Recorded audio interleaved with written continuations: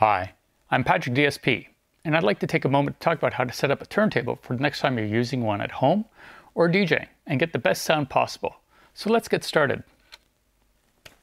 Now here we have the Tonearm assembly for a Technics turntable.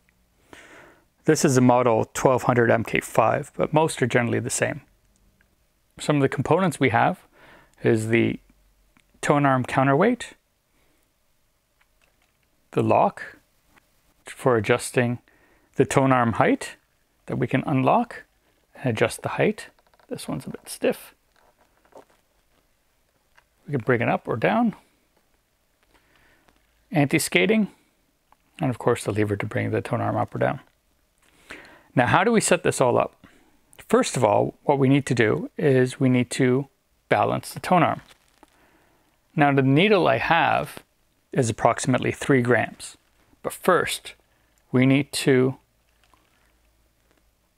get this to float. We'll set the anti-skating to 0 for now. And you'll see once it's floating, I'm not touching anything, it's balanced already as it is. We could turn this until it's 0.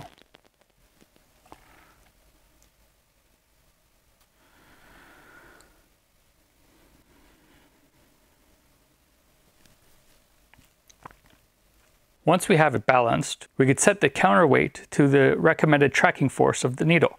This particular needle is recommended between 3 to 4 grams.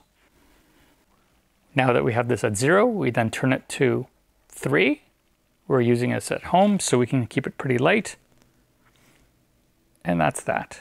We should set the anti-skating amount. So we'll go back to balance. And we'll see how it goes forward and back. That's at 0. If we set it to 6, the anti-skating will push the needle all the way back. We don't want that. That's too much force on one side of the record groove. And at 0, it's too little force. It's pushing it forward. I find for myself, 2 is good for scratching and back cueing. Now, once that's done, we could set it to 3 grams. And we'll change the camera angle so that you can see how I set the height. For this next segment on adjusting the Tonearm height, we do need to have a record on the turntable. If we set up the height without a record on the turntable, we're not going to get the right height. What we need to do is we need to unlock the Tonearm, and we need to adjust this or turn this. It's always stiff. First, just put the needle on the record.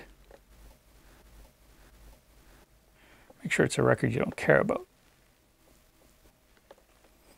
And turn this until you get the right height. And the Tonearm is parallel to the record. Once you have that adjusted, you can then lock it. And you have everything set. If the Tonearm is slightly higher or lower, you will get distortion. So anytime you listen to a record and you think the record is distorted, double check that your Tonearm is actually level with the turntable. Keeping a few of these points in mind will help you have the best sound possible. Enjoy and happy DJing.